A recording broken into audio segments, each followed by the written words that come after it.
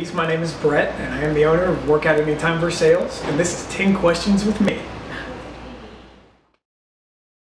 Number one piece of advice for women that need to lose weight is don't get online and Google a bunch of stuff, because there is so much information out there that is hit or miss.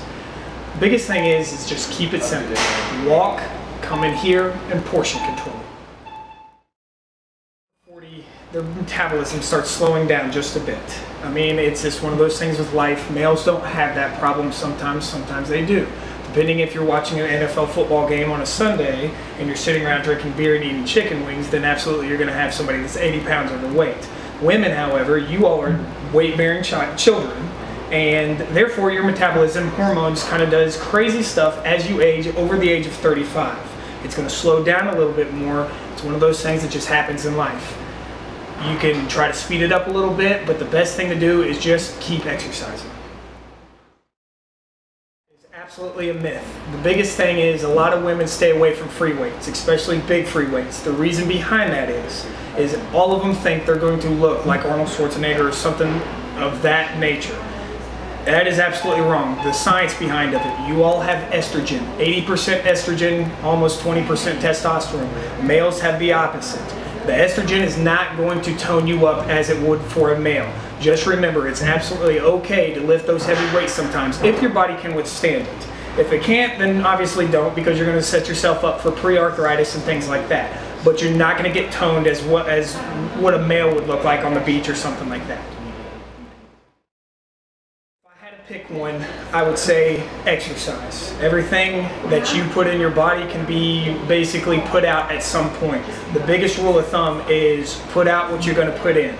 You can have your cheat days, you can have, a big meal, all of a sudden Thanksgiving's coming up, but the moment you stop exercising is the moment your body starts storing all of that and it goes nowhere. The rule of thumb is usually 3 to 4 times. A lot of women think they have to come in here for 2 hours a day and they have to get it, done. And that's where the biggest thing about exercising is there is absolutely no time. 30 to 45 minutes is what needs to be. And then you can half that into free weights and you can half the other one into cardio.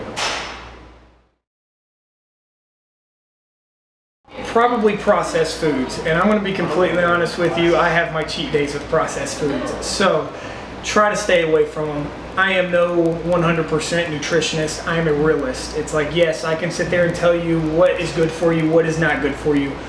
Portion control is the best. Try to stay away. If you are eating your processed foods, is it because of your job? Is it because of, you've got kids, you can't really keep up with this and this? Try to portion control it first. Don't quit cold turkey. Just literally half this, half that. Go from Coca-Cola to Diet Coke if you can.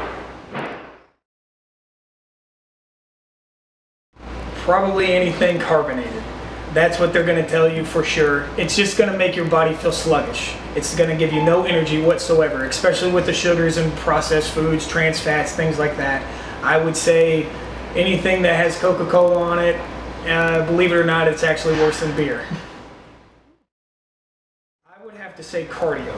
Cardio, heart healthy, looking at everything. Now with the cardio, you don't have to do intense cardio, especially women over 40. A lot of the people think they have to come in here, they're going to run a 5K.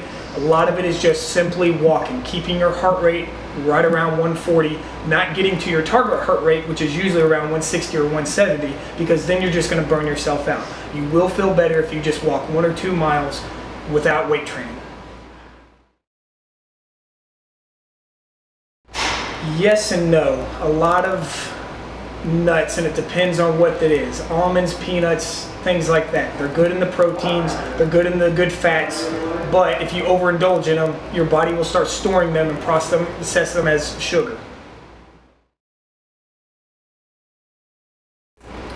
Again, I would try to keep it between 30 to 45 minutes, 3 to 4 times a week. You have to have at least 1 or 2 off days. If you don't, as women start aging, you'll start going into pre-osteoporosis and pre-menopause. That is what happens. Again, it's with the hormones, and I'm sorry, ladies, that's just the way it is. Males don't have that problem unless they're extremely overweight.